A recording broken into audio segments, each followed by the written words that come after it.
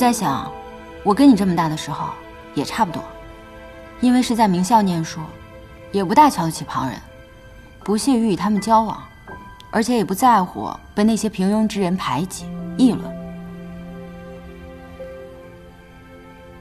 直到家道中落，才发现自己这份傲气啊，根本就当不了饭吃。所以呢，我必须填饱肚子，打磨自己的棱角，来适应这个世界。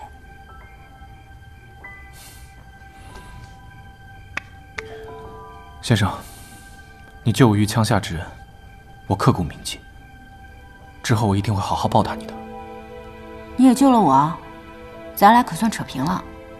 不过以后啊，只要你好好上课，别再为难我，我就阿弥陀佛了。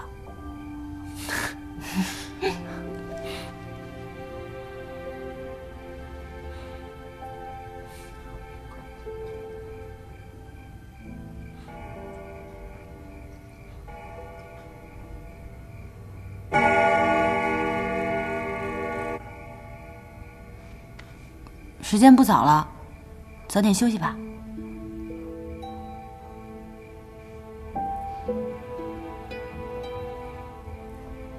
哦。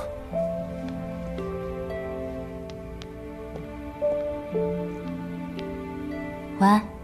晚安。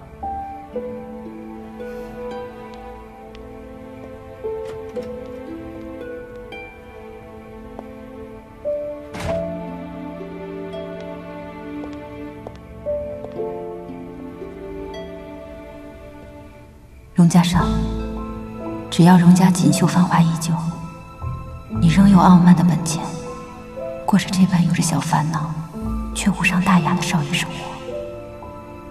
只是，荣家又能维持多久？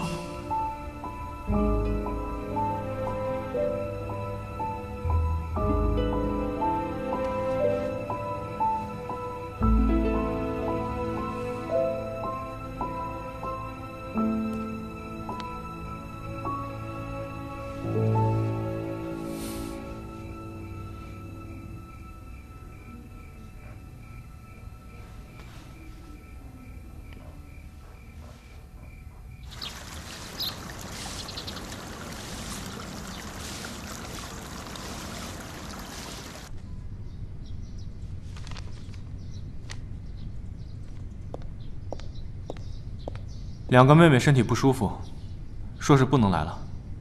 太太请了西医，一会儿就来看。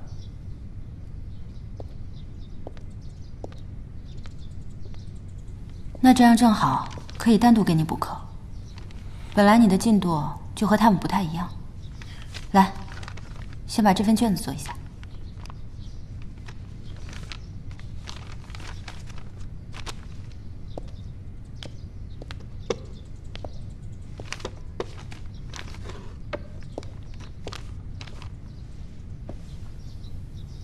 哪里看不懂吗？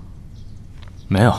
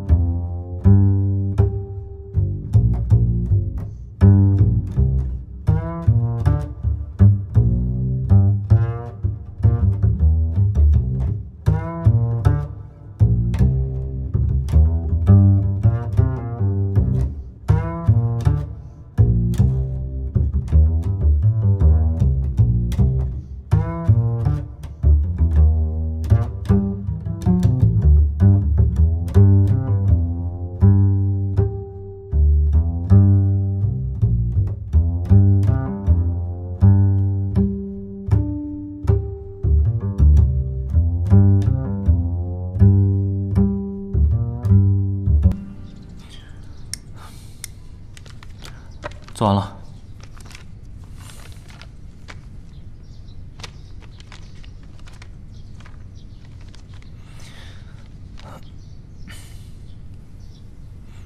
怎么，对自己没信心吗？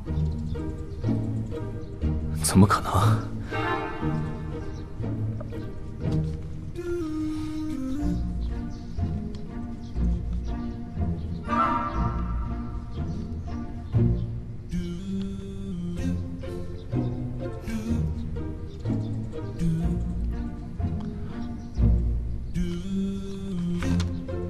不错啊，都及格了。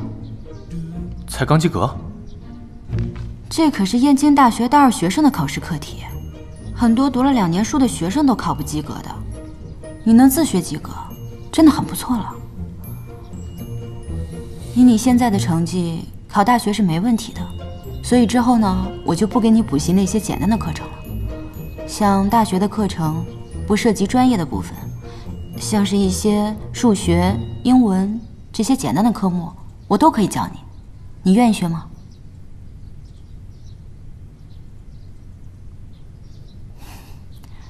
这是我们之间的秘密。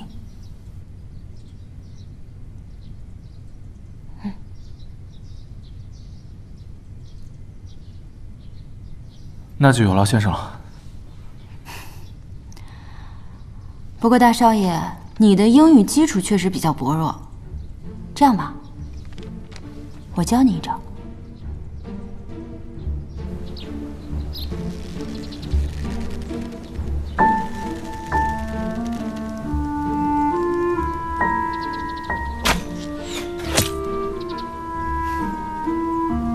Shatter， 破灭，到你了。先生是懵的吧？还兴趣教学？就算你枯燥的让我默写英文字典，我也会听你的。毕竟你是我先生嘛。是我不想上那么枯燥的课了。来吧。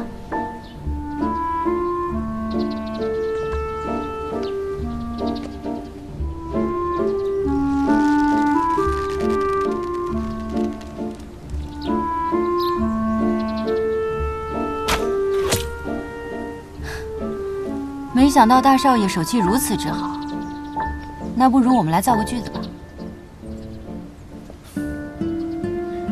To start, I'm not afraid to appear like fireflies. 看不出大少爷如此有才情啊。泰戈尔的诗，我借用吧。